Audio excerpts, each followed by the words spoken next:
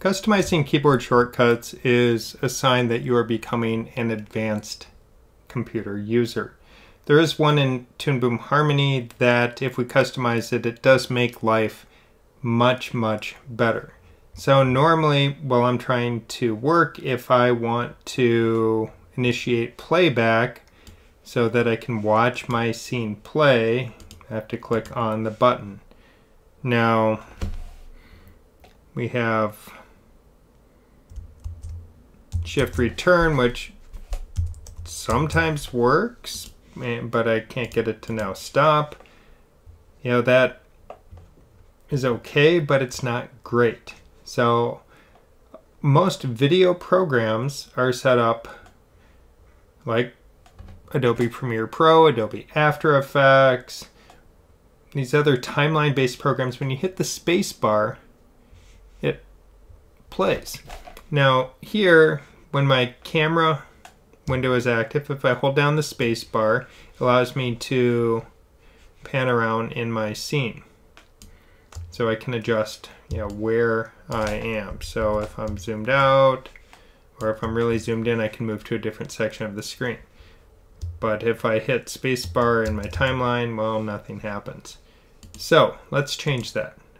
If I go to keyboard shortcuts, which is under Edit if you're on Windows, under the Harmony Premium drop-down menu if you're on the Mac. And the first thing that I want to do is to create a new keyboard set name. So I'm going to just call this one John. And then what we want to do is we want to change toggle playback, and that's under General. Now if you're like, okay, where is it? I can't find it. You can type in what you're looking for here. If I start typing in playback, you can see toggle playback, and we have the Shift Enter, Shift Return is the keyboard shortcut that's there. So what I am going to do with that one selected, and we can see there's the keyboard shortcut up here. It's the keyboard shortcut to play back frames. So what I'm going to do is clear what's there, click in the box, and now hit the space bar. And when I do that, we have two options. I can replace, because it's the free pan and zoom option, but if I choose duplicate, and now hit OK, now when my cursor is in the camera view, I still get the free pan and zoom. But if my active window is the timeline, the space bar is now the key that I can use